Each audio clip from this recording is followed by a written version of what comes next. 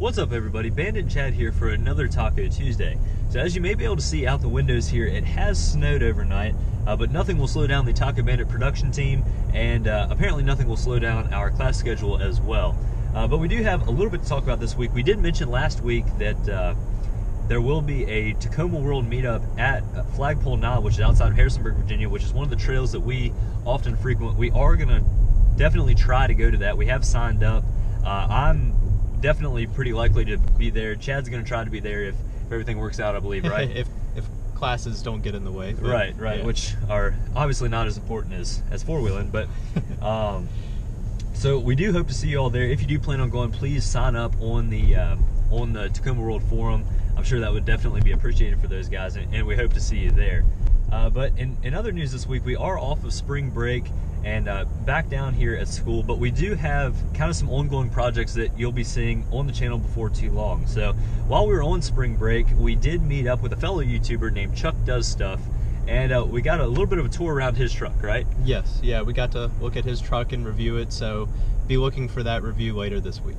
Right, and we also kind of left a ongoing project of each of ours back at home, but we do hope to be getting that down here before too long. Mine was the next modification to my truck, which I've been trying to keep under wraps, but if you have been following me on Instagram, you probably have a pretty good idea of what's coming.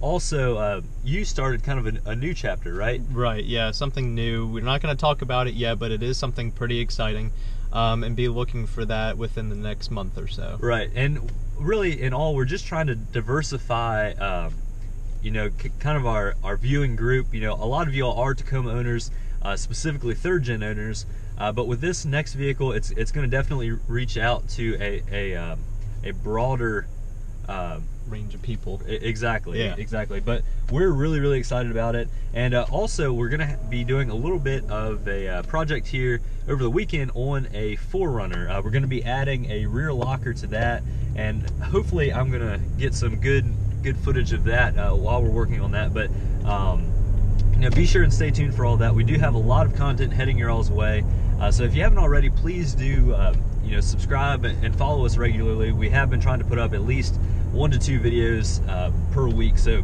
be sure and keep an eye out for all of that. So as you can see behind us, there is a Tundra, and that brings us to the next thing we want to talk about. As you may be aware, if you've been keeping up with Toyota stuff, there is a million-mile Tundra out there that Toyota got their hands on. They bought it from this guy. He owns his own company, I believe, and he puts a lot of miles on his Tundras. And this one made it to 1 million miles in, I believe, 8 years. Toyota did buy it back from him, and they gave him a new Tundra in replacement. They want to tear down this Tundra, and they've been doing that for the past several months. And, you know, what they found wasn't too surprising. You know, it is a Toyota. It's known to last pretty long. It didn't have any major rebuild, no engine rebuilds, no transmission rebuilds, just, you know, normal maintenance, oil changes, maybe a water pump or something like that.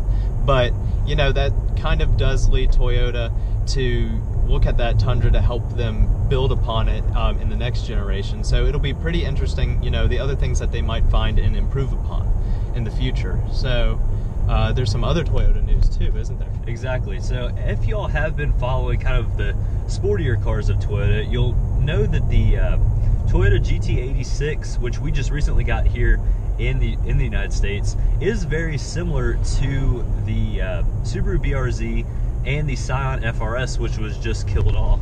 And basically, someone was making a comparison between, you know, that trio of cars, because they all are relatively the same and built at the Subaru factory in Japan, I believe.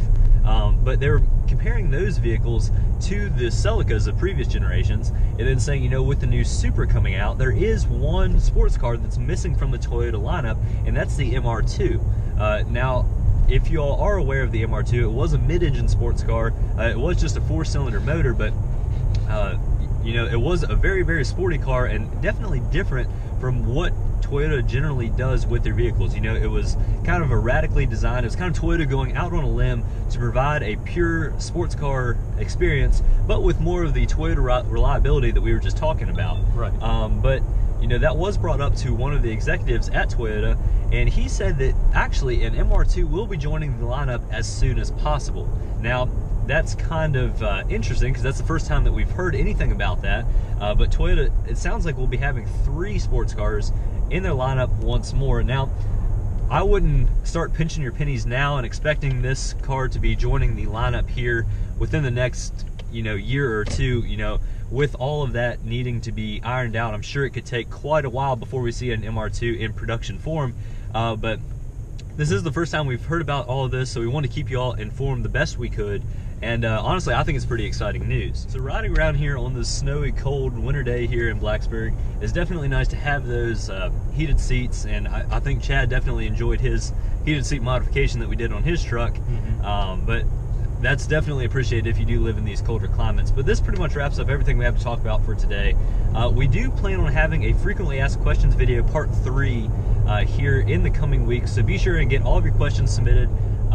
We will be sure to do the truck updates about our fuel economy and everything like that. And if you have any further questions, be sure and put those in the comments or message me through Instagram, and we'd be happy to feature those questions here on that video. So thank you all for tuning in again on this Tuesday. Have a fantastic week, everybody. We'll catch you next time. See you guys.